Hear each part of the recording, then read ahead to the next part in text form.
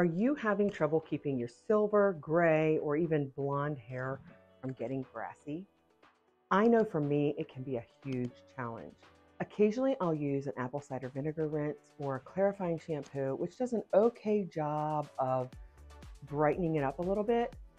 But today, I want to share a natural product with you that's not purple, that brightens up my hair and gives it a ton of volume and takes it from this to this. But first, there's all different tones of gray, silver, and white hair. Knowing your own hair's fading tendencies, as I like to call it, will help you identify whether your hair is yellow and brassy because of outside factors, which we'll get to in a minute, or if it's just normal for you. For instance, my hair, I like to call grayish because my hair isn't that black and white, two-tone hair color.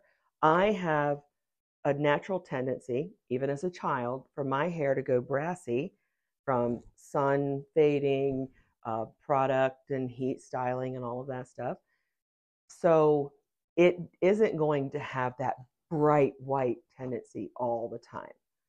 So knowing that's going to help you know whether you want to use this product or not, whether it's going to help you.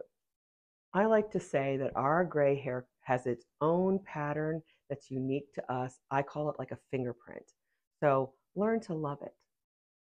Okay, I promise we're going to get to the product, but lastly, let's quickly talk about some of the things that can make our hair brassy. I can cover these in more detail in another video if you would like, but here's the short list. The environment, like pollution and smoke, whether you smoke or whether someone in your house smokes. Minerals from your water, like rust and iron in your well water. Buildup from hair products. That's a video in and of itself, and we can talk about that later.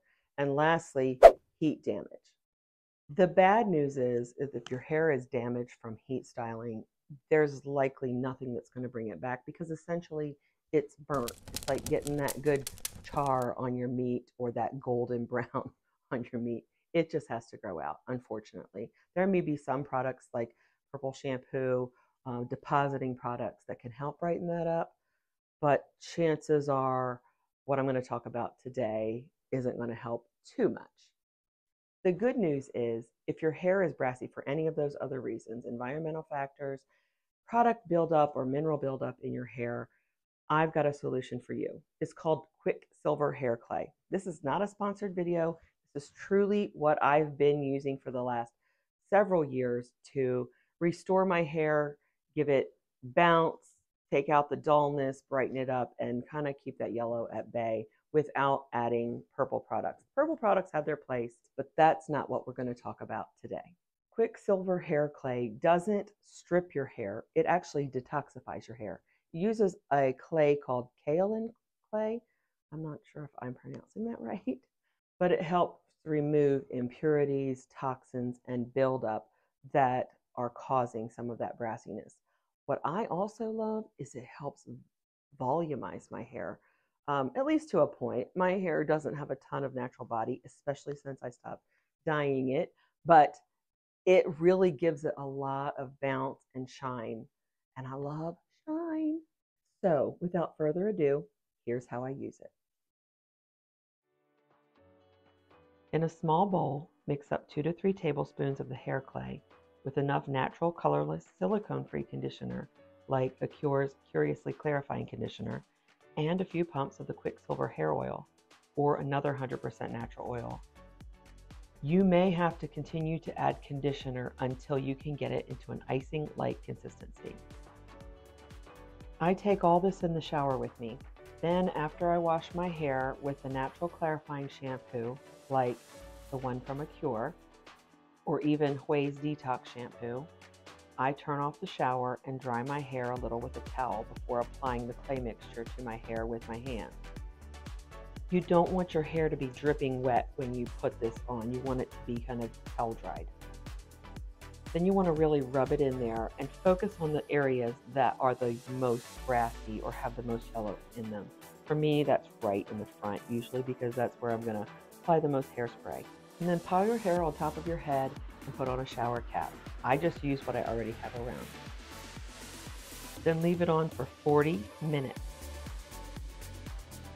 And go about your chores. Man, I wish I could fold clothes this fast, for real. When the 40 minutes is up, get back in the shower and rinse out the clay mixture. I kind of rub it in like I'm going to shampoo it. First, get some water in there, then rub it in and rinse it out really good. You can experiment and stop after this step, but because my hair isn't coarse, I like to rewash it, and I just use a gentle shampoo, and I don't follow up with a conditioner because this is a conditioning treatment. I will often just let my hair air dry after this, but you can style it as usual too. If you're still struggling with brassy areas or areas that didn't get as detoxed as you would like, you can treat your hair again in a couple days if necessary. Okay, my before and after photos are pretty impressive. Although I'm going to admit they're not quite as dramatic, the results are not quite as dramatic as the photos show. Even though I took my photos with the same iPhone and standing in front of the same window, no artificial light whatsoever, only daylight. However, we probably have to account for where the sun was at different times of the day and how it was coming in the window. But you're going to have to trust me. I'm wearing different blue shirts in these photos. However, when I look at those shirts in real life versus what I see in the picture, they're pretty stinking close. So the results are still good. Let me know if you try the Quicksilver Hair Clay and tell me what you think. You don't have to take a shower in your bathing suit and take a video of it, but do take before and after pictures so you can see your own results. If you like this video, give it a thumbs up and subscribe to my channel. I really do appreciate it. Now go have a happy hair day. Love ya.